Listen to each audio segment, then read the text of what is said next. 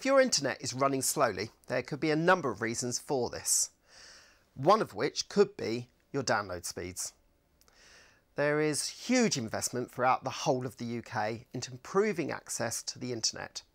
However, if your internet connection is currently very slow, it can be extremely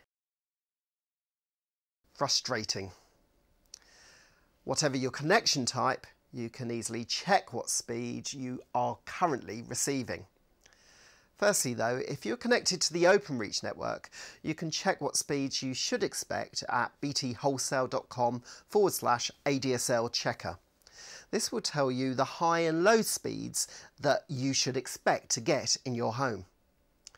You can then check this against a number of speed checkers. Some are online, others are apps for your mobile device. Google or Bing Speed Test UK to find them. And I would try a couple as results can vary.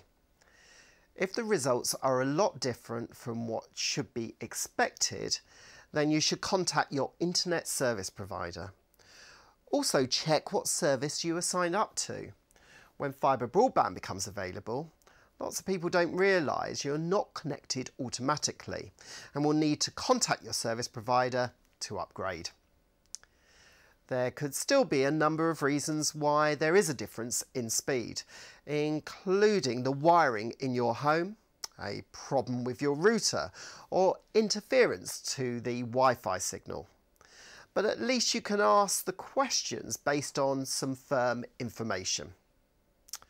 I hope for you this video didn't take too long to download, but if it did, then if not already available, there are thousands of people working with millions of pounds being invested across the country to bring you faster broadband.